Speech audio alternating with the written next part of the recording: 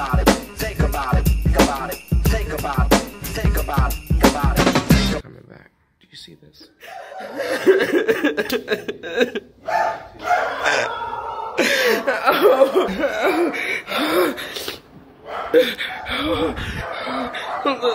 Look at this. Fucking look at this.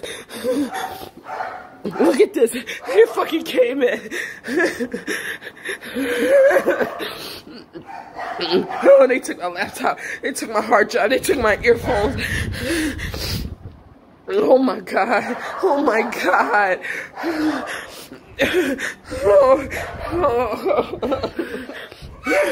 So this happened. They knew they couldn't get in the door, so they got in through the window. I'm not coming back here. I'm done. Once I get on my flight, I'm not coming back here. I'm Roslyn. Welcome back to Travel with Tay Tay. So if you're watching this video, then you will know why I'm leaving the Gambia. See this. So, 4 a.m. between 3:30 and 7 a.m. on Monday morning, I awake to my security telling me that someone was in the house. And this is what I come downstairs to. They stole everything, right? They stole all my electronics.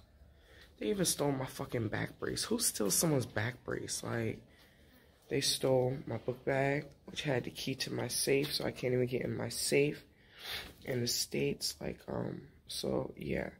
Y'all know what I've been doing here in the Gambia, what I've been trying to do for our brothers and sisters here, and this is what happened.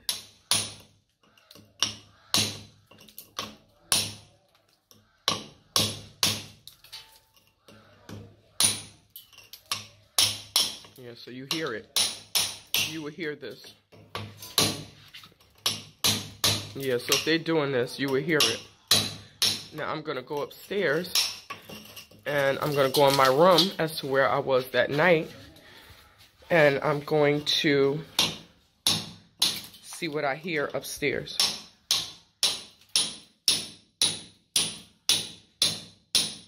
Yeah. Wow.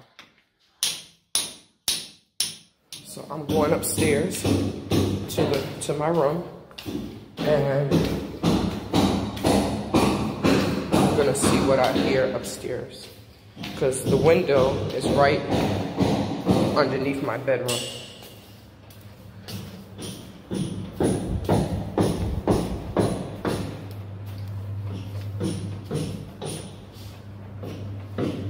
Now the window is open. See?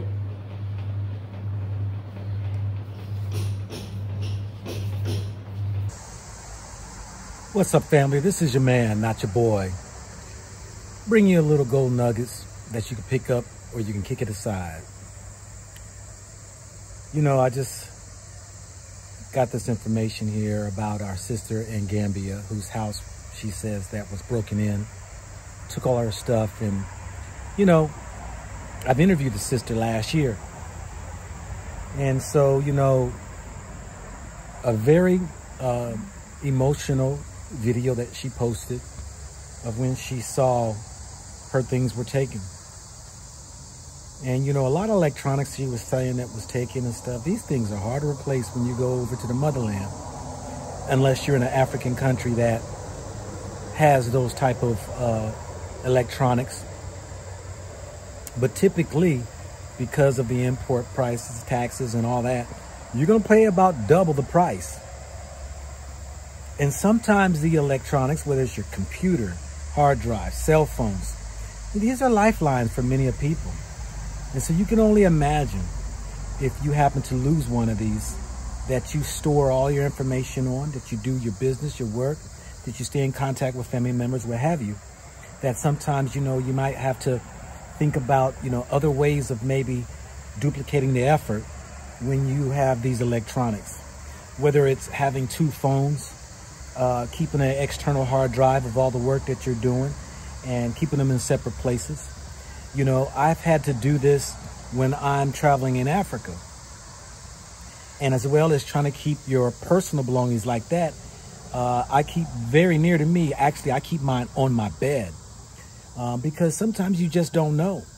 And this happens in different countries as well as damn America here in, you know, the Western world, that you have your robbers, your thieves, you have your crooks, you know, you have all these things that happen.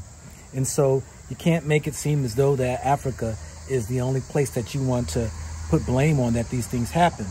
Now, I know she's hurt at the time right now, and she's saying she's leaving, she's never coming back. And that's expected once something as tragic as this has happened. But I definitely uplift my sister, and if she watched this video, that she continue on your journey. Don't let this situation move you. You know, we have our sister that you personally know, Phoenix, who she also had her phone stolen out of her hand while she was in the car. Our lovely couple Arrivals, whose house was broken into and they stole everything from what they said. We know that the Bag family has house been broken in twice. And so we see that these go on there in Gambia as well as anywhere else. And so I'm going to, I said my channel, I would always share the good, the bad, and the indifferent. And I have also done videos on ways to make sure that you have done your job in ensuring that you have as much security as possible.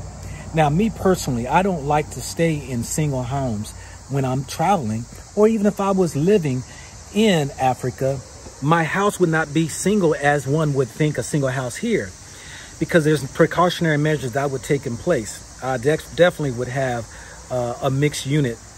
And the reason why is because there are layers of security, I believe, that I feel more comfortable in.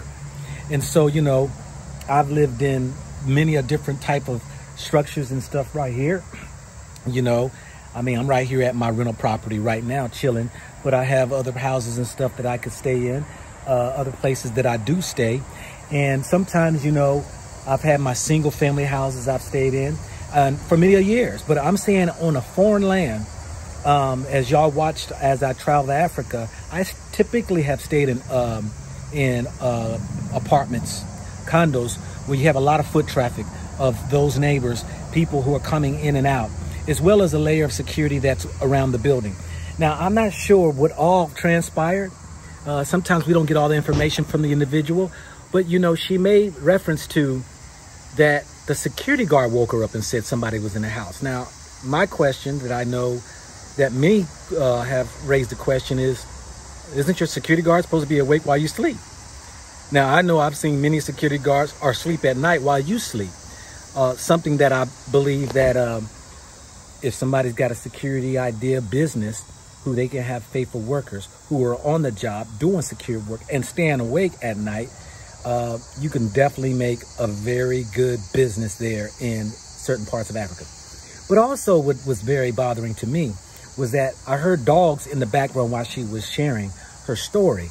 And so I'm kind of questioning this whole thing of how your security guard, your dogs, and the hammering away of these bars to get out of the window, that she slept through all this. Now, I'm not going to be Inspector Gadget, and I'm not going to be Columbo trying to figure this out. I would if she hired me. But there are some things that I raise my eyebrow at. But I say be safe out there, y'all, and take some precautionary measures when it comes to security. You know, I believe that the more layers of security that you have, the more safer and harder it is for somebody to be able to take what is rightfully yours. And so, you know, we have to be careful and cautious.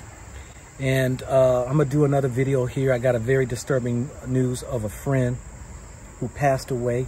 I don't want to disclose who that is because I want to wait first to get more information, as well as his family members to be contacted.